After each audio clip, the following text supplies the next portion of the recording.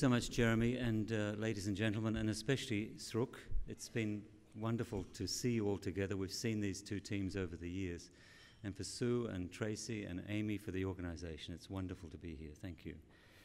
And I'd like to start with the comment that stem cells are being discussed everywhere now for regenerative medicine and so on, but there's a lot of confusion about what they really are. And I think I should explain to you that a stem cell in a classic sense is a cell that when it divides, one daughter cell remains stem.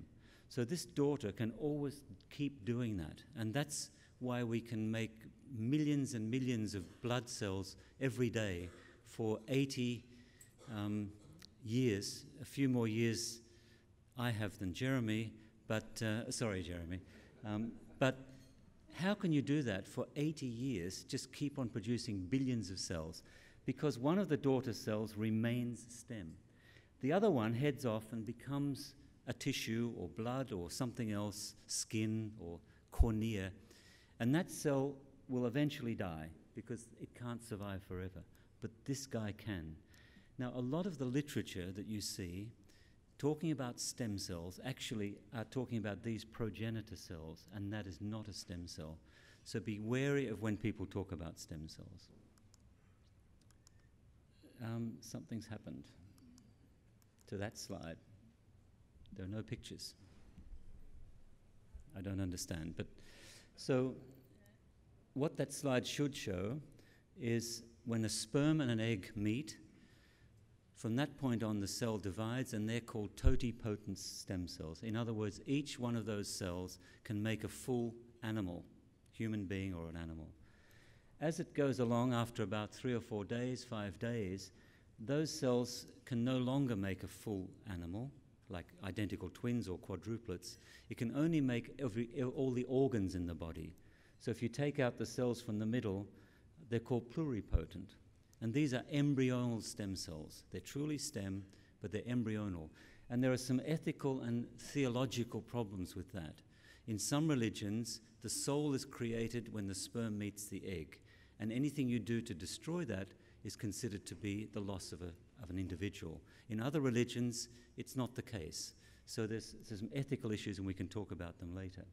But when we get down to an adult or a baby, it's called multipotent cells. These cells can no longer make a full organ, they can't make a full individual, but they can make different tissues. And every day we're using our multipotent stem cells to survive the traumas of what we do to our bodies. The blood keeps making cells, the skin regenerates, the lining of the gut, the eyes and so on. We're constantly making new stem cells. Even in the brain we've discovered there are stem cells which are replicating all the time. Fortunately for us, Jeremy.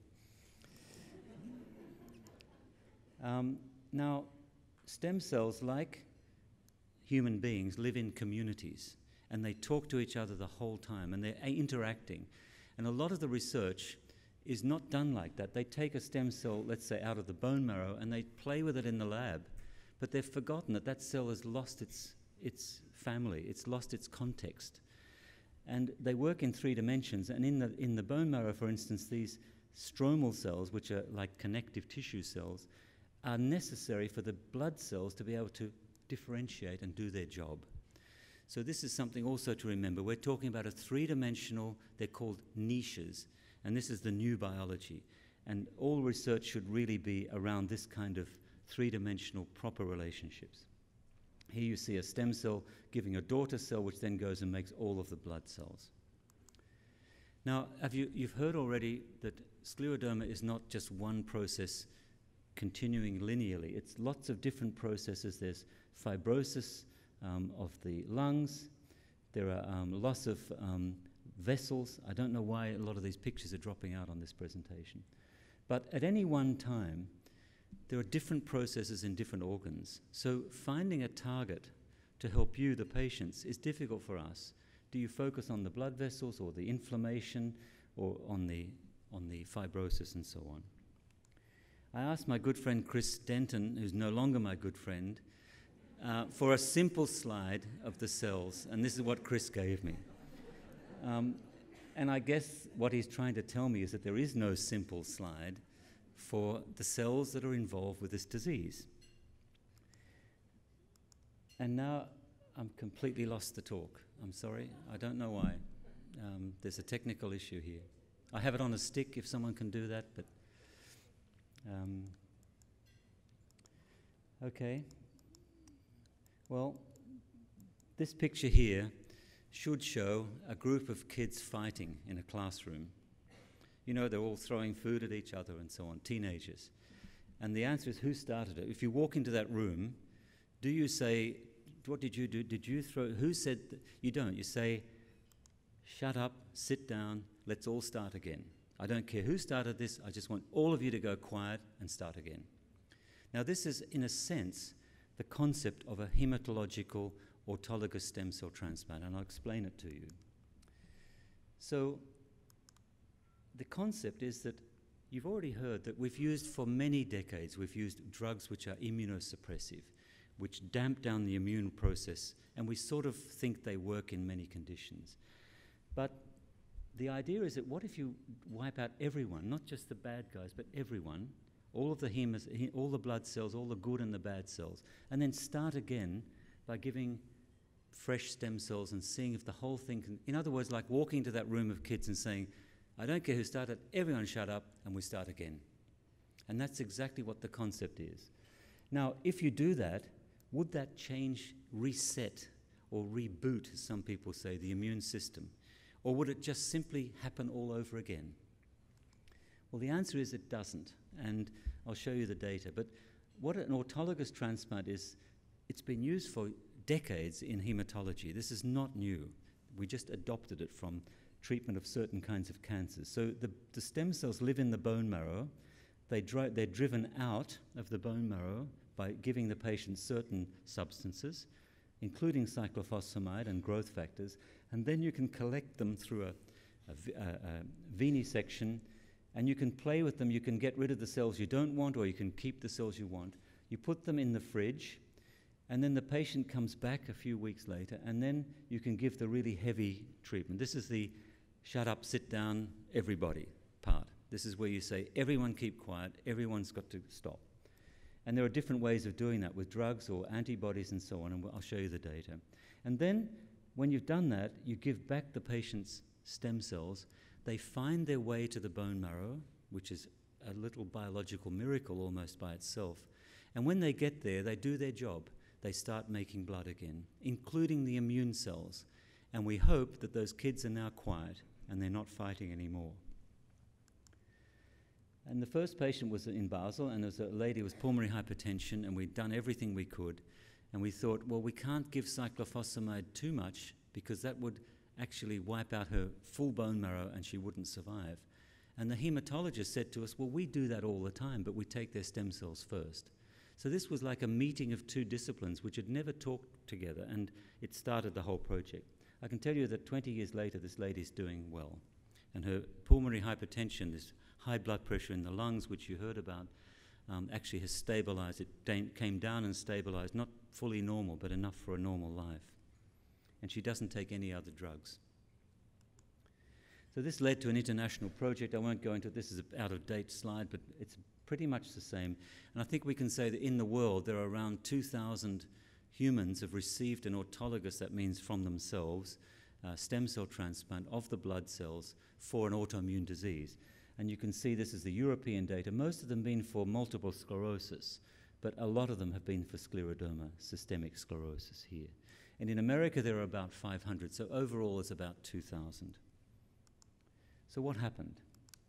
Well, this is the kind of patient, and Professor Denton said it very well this morning, this is not for every person. This is for rapidly progressing and poor prognosis, people who you just know are not going to do well with conventional therapy and have already tried some conventional therapy. This is a patient of my colleague and friend, Professor Van Laar from Utrecht, who was in Newcastle. And this is a beautiful girl who then, within a few years, the lungs are fibrotic. These people have a very poor prognosis, and we had nothing really to offer them in that situation. So this started 3 big trials in scleroderma, one which is finished now. This is a European trial. This is the American trial, which is finished. The data was was locked last week, and we'll start to hear the data analysis very soon. I chair the safety committee of this one, so I know what's going on, and we collaborate very closely. And a small study from Chicago showing basically that in the right situation, in many patients, but not all patients, you can seem to shut down this process. This is a particular example, and of course, case examples is not science, but it's an example, a representative example of a patient of mine who's of Indian origin, and you probably know that people of color, when they get scleroderma, they often have deep pigmentation and depigmentation, and they don't like that. The contraction, thickened skin, you know the situation. She went through a transplant and her skin went back to normal. It didn't just improve, it went back to normal. And I'll show you some data which makes us think that this is something new. Also, not this patient, but other two patients which we've also published, this vascular changes in the nail folds, which you all know we measure with irregular vessels, over 3 months following the transplant, returned to normal in these two patients. And the colleagues in Seattle who have collaborated with us very closely published this data showing that with time, over 5 years, a patient lost the collagen and fibrosis in the skin almost to normal after a transplant. Now, I remind you that stem cells are not the treatment. The stem cells is just rescuing this bone marrow, which we've basically dropped a bomb on, and we have to bring it back. The treatment is the heavy immunosuppression that did that. It's the bomb, it's not the rescue. So it's a happy ending for this girl, and she met a very nice man, and they got married, and she's showing off her beautiful skin, which has actually returned to normal. Her Raynaud's is gone. The puckering around her mouth is gone. The anti-nuclear antibodies are gone. In other words, this patient is cured. But we're talking about 15 years, and maybe in 5 years it'll come back. We don't know. But this phenomenon has been seen on both sides of the Atlantic by different groups, and we really do think that something new has happened. So when you think something's good, you have to prove it. And the only way to prove things in clinical medicine is to do a proper randomized study. And we did this with transplant versus one year of monthly pulse intravenous cyclophosphamide.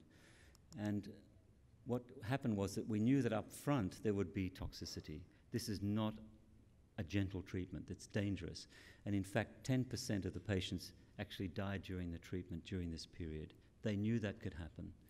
But what happened for the treatment group was that they stabilized after 2 years, and they have remained pretty stable, whereas the other group, no one suffered from the treatment, but with time they crossed over, and this group is continuing to fall off. And my colleague Jaap van Laar, who's the first author on this paper, will be presenting a follow-up of this data, I hope, very soon.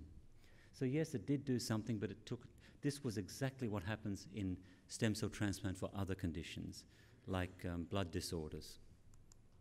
So we can summarize and say that this is a treatment for poor prognosis, early diffuse cutaneous systemic sclerosis. I don't think this should be offered randomly to people. An expert in the field of scleroderma should make this decision with the patient and their family and go through all this. We know that there's an upfront toxicity, but I must say that this is also 50% of that was due to the time when we give these drugs during the transplant, and when the cells are all killed, they release a lot of cytokines and chemicals which cause fever and lung distress, and that was the reason for 50% of these. It was 4 out of 8 patients. And there are new technologies being developed by certain companies which will reduce the toxicity of this so-called conditioning to maybe bring it down to a level which is very acceptable for a condition where people at that moment are not on a serious situation. Funny enough, we've noticed that smoking was also a risk factor, but we've known that for a long time. So I guess in summary we can say that in some patients it's possible to reset autoimmunity. I won't show you the data, but we have immunological data showing that when these people recover from the transplant and their blood returns and their antibodies and their immune system comes back, it comes back normally. It's not constantly suppressed. So when they remain well, it means that they've been reset. Now this is like identical twins. Identical twins have the same basic biology, but they don't always get the same disease. So yes, you can reset. It lasts for, in some patients, well, at least out to 20 years and hopefully longer. There were relapses. About a third of patients did relapse and required treatment again. But for a scleroderma doctor like us, it was fascinating to see that when they relapsed, they responded to very simple treatment like methotrexate, for instance. It seemed to make their sensitivity to treatment reset to a lower level and therefore easy to control. There is a significant risk, and it will always be something more than zero. And it may be possible to reduce this toxicity. And I mentioned new technologies of being able to get rid of all these immune cells without causing too much toxicity. And don't wait till it's too late. I receive, sadly, emails nearly every week from desperate cases saying, I've done everything, I'm on oxygen and so on, can you do one of your transplants? And that's not the time, that's far too late. So I want to thank these people, especially this is the hematologist who steered me through all this. Hematologists have been through this discipline for decades, and they taught us how to do it. Jaap and Dominic and Chris Denton, Carol Black, who keep me inspired, and so many others I can't mention. But I especially want to thank you, the patients, for trusting us during this period. Thank you so much.